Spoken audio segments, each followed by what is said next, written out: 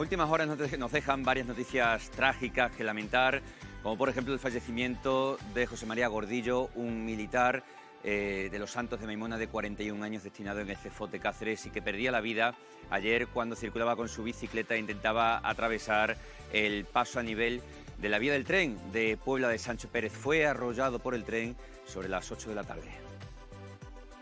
Nosotros tenemos aquí muchísimos pasos a niveles, todos prácticamente sin barreras. Yo solamente conozco con barrera 1 y por ahí pasamos 1000 veces. Es una cosa que no nos terminamos de explicar porque habremos pasado por ahí millones de veces y por mucho ya puedes llevar un casco, no ves el tren, no ves 1000 cosas, pero un despiste y eso pueden haber sido 1000 cosas diferentes.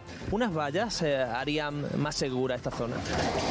Hombre, está claro que frente a un paso a nivel frente a 9 pasos a nivel sin barrera, si por lo menos los principales tuvieran barreras, estaríamos eliminando pues muchísimo. Eso es como que comprar lotería. Mientras más decimos de lotería compras, más posibilidades tiene que te toquen. Consternación hoy en las localidades de Puebla de Sancho Pérez y especialmente en Los Santos de Maimona, donde residía José María Gordillo.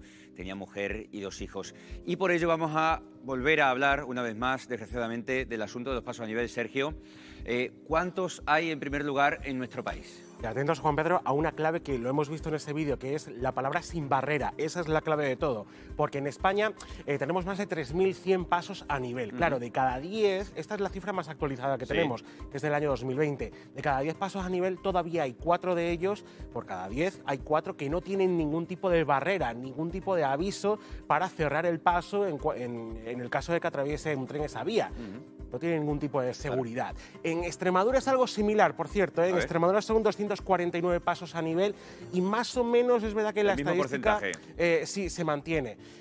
Para que veamos algunos accidentes de los que vamos a hablar. Sí, porque no es el primero que se produce. No es el primer accidente que se produce.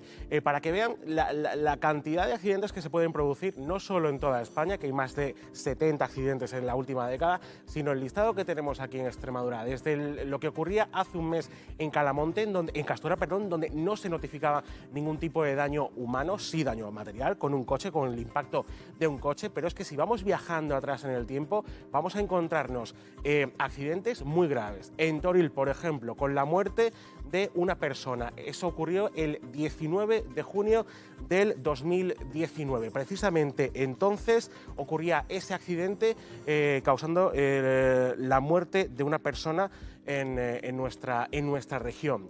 Pero claro, es que si vamos viajando también más atrás en el tiempo, tenemos otro que también ocasiona otra muerte. En Calamonte, en este caso, un hombre de 27 años, mientras que en Toril fue una mujer de 26 años, el 21 de enero del 17.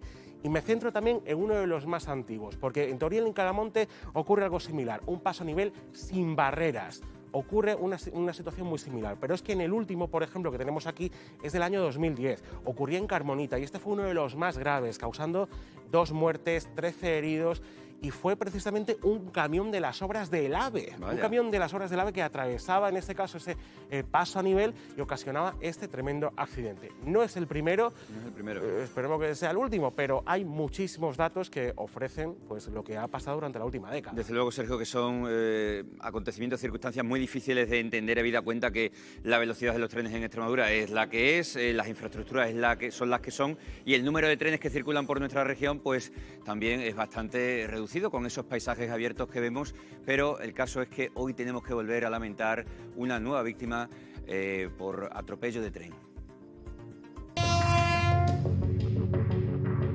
Un tren desgraciadamente arrolló a un ciclista de 41 años de Los Santos de Maimona en este mismo paso a nivel que, como veis, no tiene valla. Hoy es un día de luto en toda la zona.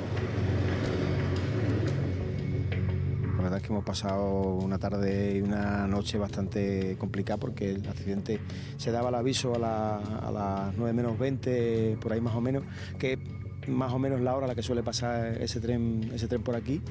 Y bueno, pues, de toda la noche pues, sacando conjeturas de qué es lo que podía haber pasado, ¿no? Y esta mañana por lo mismo, esta mañana continuaba la investigación de Guardia Civil. Después de esas primeras investigaciones, José, ¿qué pudo pasar? Porque no hay valla, el árbol quizá que puede quitar un poquito de visibilidad. ¿Qué se dice después de esas primeras investigaciones? Pues no sabemos, porque eso es una cuestión cerrada de Guardia Civil y me imagino que la investigación también que abrirá vías por parte de ADI. Pero sí es cierto que bueno, que son, como vemos aquí, pues bueno, es un tramo recto, porque además la llegada desde la parte de Llerena, desde Los Rosales, Sevilla, hacia Zafra.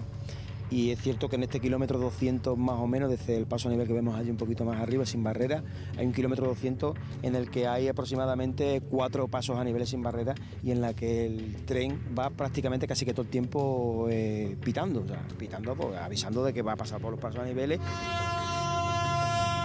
Siempre salimos a correr, salimos en bici, vamos, yo estoy con él en equipo de los runners y de los big-runners, de Los Santos. Y bueno, se estaba preparando algo porque él era como yo, de hacer eventos, pero de ir a retos, distancias largas, todo lo posible, lo más difícil, ahí es donde íbamos nosotros. Y bueno, ha sido un palo grande porque había varios planes a la vista, pero bueno, la cosa se ha torcido cuando menos se espera. ¿Tú frecuentas mucho estos pasos a nivel con el perro? ¿Crees que deberían tener más protección? Pues la verdad que sí, porque es que hay sitios aquí que los pasos a nivel o hay una curva o algo y no lo ven la gente, ¿entiendes? Y es que, claro, la gente también tiene que ser un poquito responsable y mirar antes de cruzar la vía. En esta misma dirección venía el ciclista de Los Santos, muy buena. ¿Tú sueles pasar habitualmente por este paso? Sí, muchas veces paso por aquí. ¿Y es complicada la visibilidad por esos árboles? Hombre, algunas veces sí no se ve bien lo que viene. Es una cosa que no nos terminamos de explicar porque habremos pasado por ahí millones de veces y por mucho ya puedes llevar un casco, no ves el tren, no ves 1000 cosas, pero un despiste y eso pueden haber sido 1000 cosas diferentes. Desgraciadamente, alcalde, no es el primer accidente que tenemos que contar en esta zona, en estas vías. No, desgraciadamente no.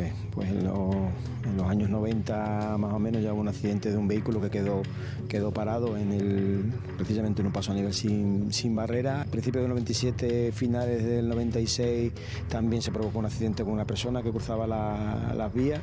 Y luego en el 2020 hubo un accidente que se llevó a un coche precisamente 2 caminos más allá. El pueblo está muy consternado porque ese ciudadano era una persona muy querida en el pueblo, era un muchacho que le gustaba mucho el ejercicio, le gustaba mucho la bicicleta y el pueblo, hombre, está consternado. Un amigo mío, su padre, y el pobrecillo, bueno, mala suerte que ha tenido.